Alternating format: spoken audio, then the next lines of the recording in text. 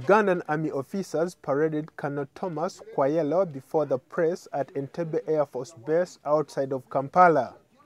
He is believed to be the fourth in command of the rebel group. Ugandan authorities said their forces captured Kwayelo Tuesday during a fierce battle in Garamba Forest in the Democratic Republic of Congo. Military officials say Kwayelo's capture cripples the LRA's command structure and destroys the rebels' capacity to cause more havoc.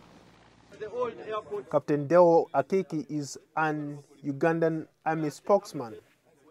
It is a very big achievement on our side because he has been one of the most wanted commanders. The Road Resistance Army has been fighting Uganda's government for more than 20 years.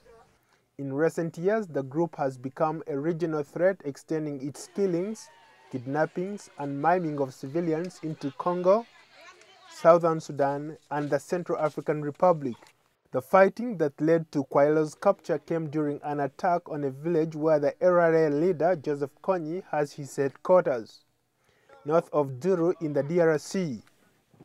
Again, Captain Akiki. When we see commanders of Kony either being killed or being captured or coming out, then that is a very great achievement because it shatters the command structure of the enemy and it gives hope to our operational forces in Garamba. The Ugandan, Congolese, and Sudanese joint operation began in December in an effort to drive the LRA out of Garamba Forest. The rebels have negotiated a peace deal with the Ugandan government, but Kony has failed to sign the agreement.